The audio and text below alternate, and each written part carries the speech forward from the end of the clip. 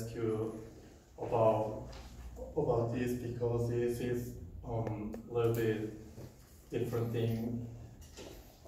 Because anyway, today I'm going to talk about tiny electric car, and actually I bought some brochure about tiny electric car in my bag, but I never used that because I would say almost everything I have. So first of all, to buy electric cars is a little bit attractive in this day because before a few years ago, electric car to buy electric car is a little bit difficult, and it is a little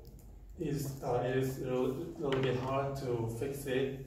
So, but in this day, it is not. So I think to buy electric car, it is good way to keep our money and environment. So I'm gonna tell you why to buy an electric car is attractive and also not attractive. So first of all, to buy an electric car is you can save our environment because it is not normal gasoline car. So it is not. It is a little bit harmful for environment, and second is we don't need to pay much money to charge our car because it is not gasoline car. So in average, most electric cars we only pay 600 won to charge our car. So it is cheap.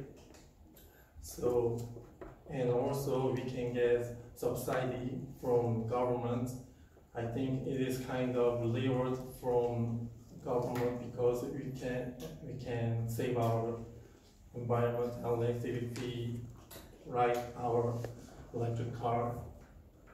And lastly is it is tiny car, so it is good to parking anywhere, like so small space.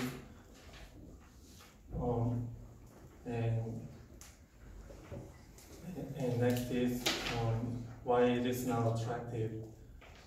So I think if we buy a tiny electric car, then if we have family, then it is not a good choice for family because maybe you already know it, almost tiny electric car has only 2 seats. So if you have family, then it can carry your family at the same time. So it is comfortable. So I think if you have family, like 4 people family, then you have to buy normal full-size electric car. For those electric car because it is more comfortable for family. And second is if you have tiny electric car, then you can get into highway with that car because like this car classified low speed tiny electric car in Korea. So I think if you want to get into highway, then you have to buy full-size car. Maybe it is good to you if you want to go far from where you live. So lastly, I want to say that you have to think a lot before to buy tiny electric car because it's still a little bit uncomfortable thing because it is still it has still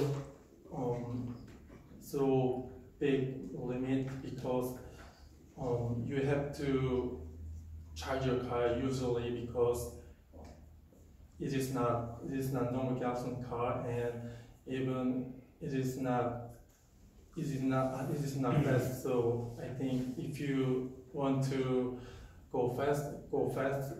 Normally, then you have to normal gasoline car.